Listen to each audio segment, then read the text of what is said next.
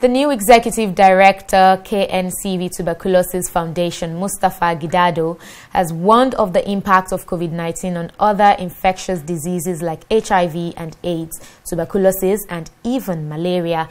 Gidado says the focus on the coronavirus has disrupted detection and treatment of other killer diseases and, if not timely addressed, could have devastating effects. The public health experts made this observation during a virtual press conference on the case management and treatment outcome of tuberculosis.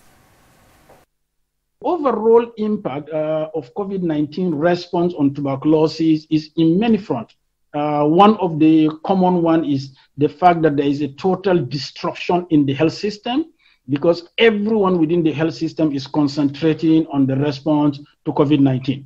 And therefore, it is not only TB that is suffering. Most other health services are actually currently suffering from the response to COVID-19, from immunization to antenatal clinic attendance to other regular clinics like diabetics and so on and so forth. So the impact on the health system is generally affecting TB services and other healthcare services.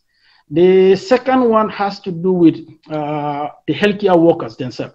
All healthcare workers are mostly now focused on the COVID-19 response. But also the mitigation processes, including the lockdown. So if there are limited movement of people, therefore people with signs and symptoms of disease might actually not access healthcare services, or people who are already on care, but because of the lockdown issues, they will not be able to access services to continue with their own treatment.